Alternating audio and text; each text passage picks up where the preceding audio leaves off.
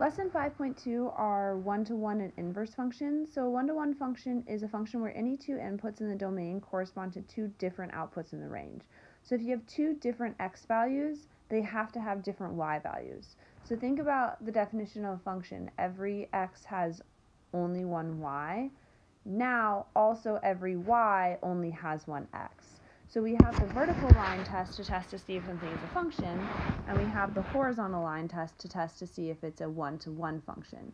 So here's an example on this graph.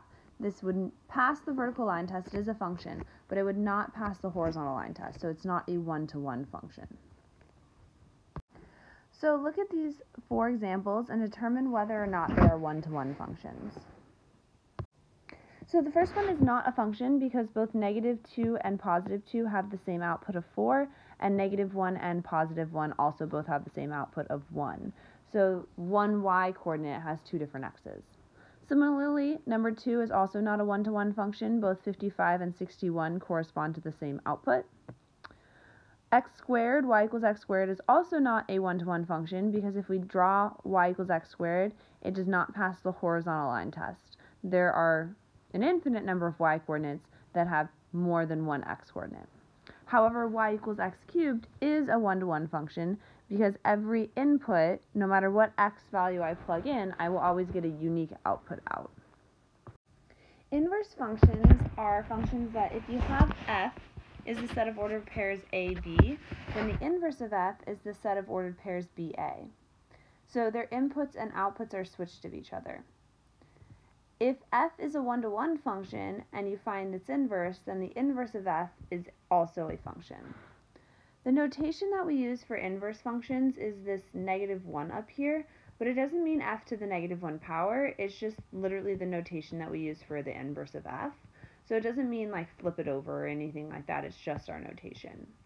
Because your inputs and outputs are switched, so are your domains and ranges. So the domain of your original function would be the range of your inverse function. The range of your original function would be the domain of your inverse function. Inverse functions undo each other. Think like x squared and the square root of x.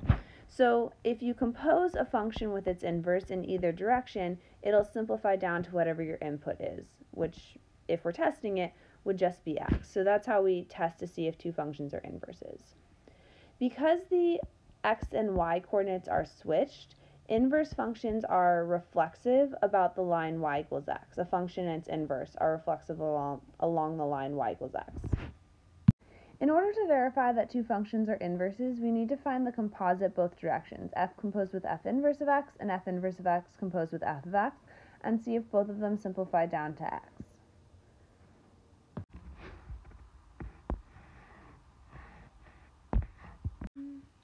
So f composed with f inverse of x, every time I saw an x in the original function f, I replaced it with the entire function x plus 1 over x minus 2.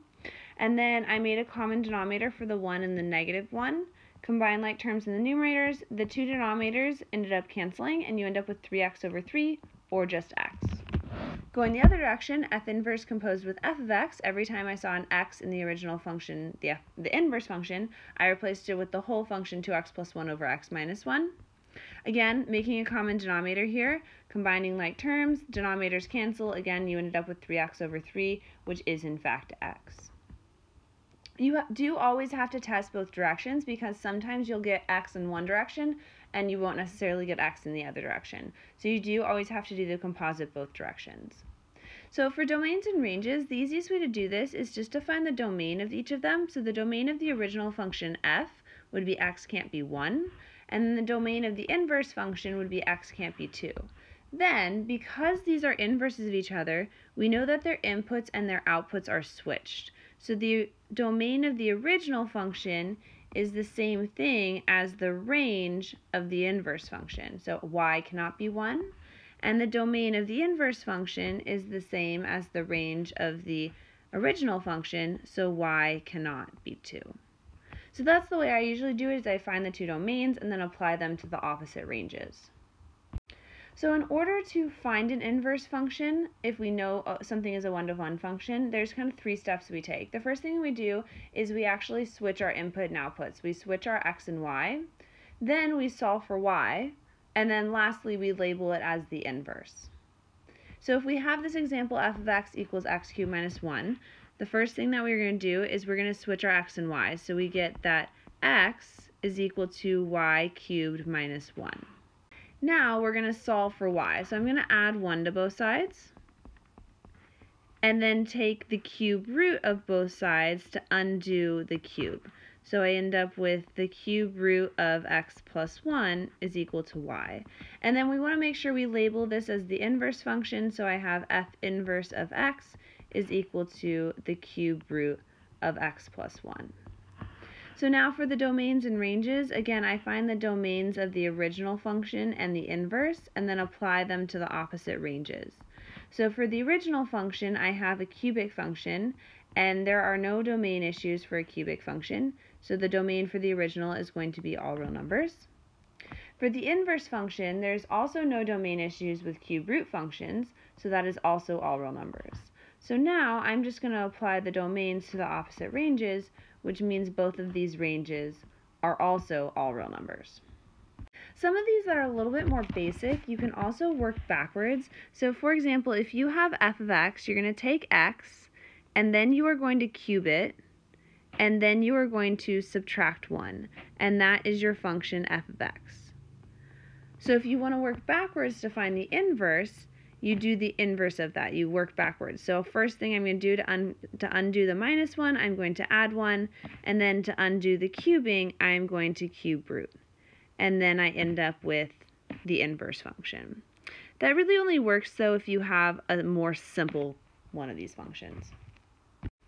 So now we have a rational function. So f of x equals 2x minus 3 over x plus 4, and we want to find the inverse of this function and find the domains and ranges of both the original function and the inverse. So the first thing I'm going to do is I'm going to interchange my x's and y's. So I end up with x equals 2y minus 3 over y plus 4. And now I want to solve for y. So I notice I have this thing in the denominator, so I'm going to multiply both sides by y plus 4 in order to get that out of the denominator. On the left side, I'm going to distribute my x in. On the right side, the y plus 4's cancel. So now, just like I'm solving any kind of equation, I want to get everything with a y to one side and everything without a y to the other side because I'm solving for y.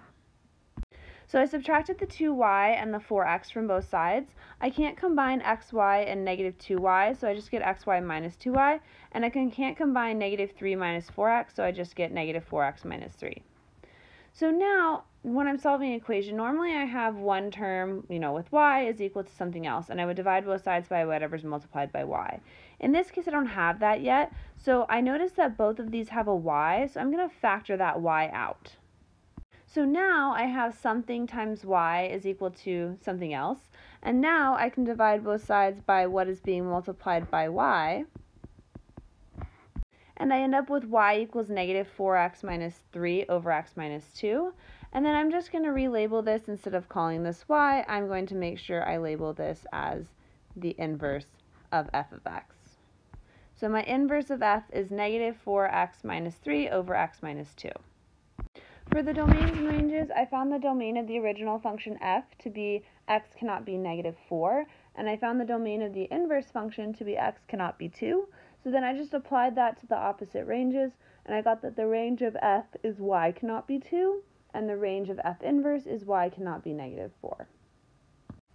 So go ahead and try this last one. Find the inverse of the function f of x equals negative 3x plus 1 over x, and the domains and ranges for both f and f inverse. I interchanged every x and y, so I got x is equal to negative 3y plus 1 over y. I multiplied both sides by a negative y. I wanted to cancel off that y, and I also wanted to not have to deal with that negative in front. So I got negative xy is equal to 3x plus 1.